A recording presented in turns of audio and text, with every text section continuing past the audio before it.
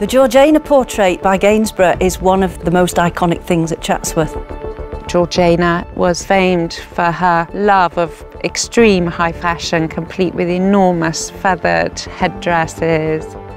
When she died, she left her son with significant debt, a lot of it from her love of gambling and also fashion.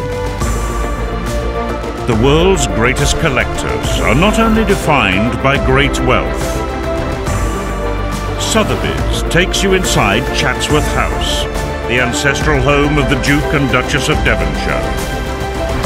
Discover the passion that has driven 16 generations of the Cavendish family to create one of the world's most extraordinary art collections.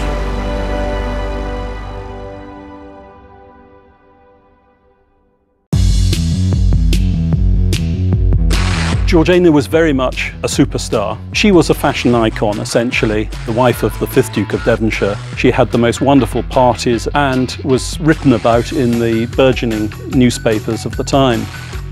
Georgiana was a Spencer, and there are parallels drawn between her and Diana, Princess of Wales, who was also a Spencer. She was an extraordinary person. Her popularity, her involvement with politics, which was very unusual for women in those days. The whole sexual thing was definitely part of her allure. She was very voluptuous. She had bad faults. She was a terrible gambler. She had an interesting marriage set up, to say the least. All of those things conspired to make her a remarkable person. It's no surprise that other people wanted portraits of her in the same way that collectors might have wanted to have Warhols of Jackie Kennedy.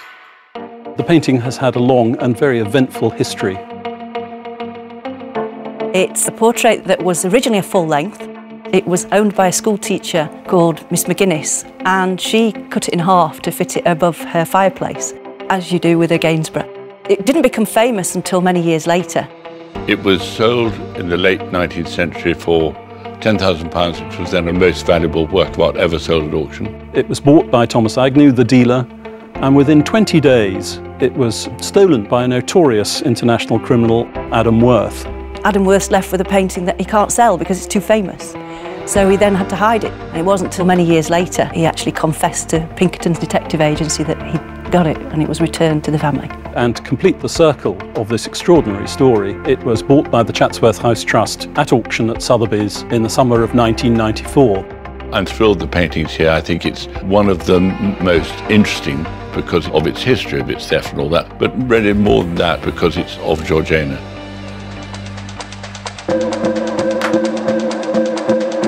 The most interesting thing about the Cavendish is that throughout history, they have been so extraordinarily perceptive about working with the greatest artists or artisans of their particular time.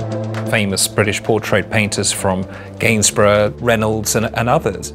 All of those great portraits were contemporary in their own time. And even if you look at some of the portraits that have been commissioned by the Cavendish family more recently, and one thinks of the wonderful portrait by Michael Craig Martin of Lady Burlington, Laura, it's an extraordinarily powerful image.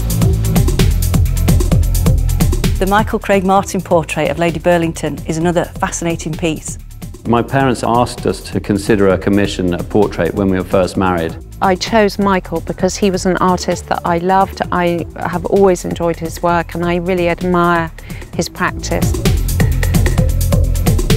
Well, it's a drawing that's put through a computer program where the face is broken into sections, and each one of these changes color through a sequence of 28 different colors. It's on a completely random repetition, so you'll never ever, even if you sit in front of it for 50 years without blinking, you'll never see the same color combinations twice. It's an equivalence for living these constant changes, and of course the psychology of color means that sometimes the person who's in the portrait looks angry, and sometimes they look calm, and sometimes they look beautiful, and sometimes they look grotesque.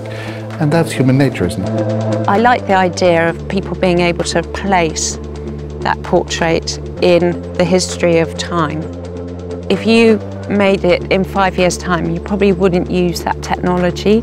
15 years ago, you wouldn't have the technology. So it's completely of this moment. When I first heard about it, I was very unsure that it would represent her or look like her. But then it was a sort of another layer of portraiture on top of all the lots and lots of oil paintings of different styles. And then this took it on a whole stage further.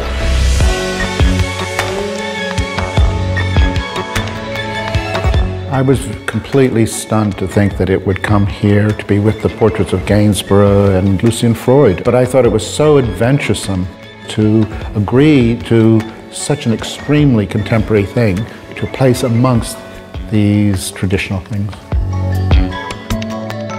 It's another stage in the long history of portraiture at Chatsworth.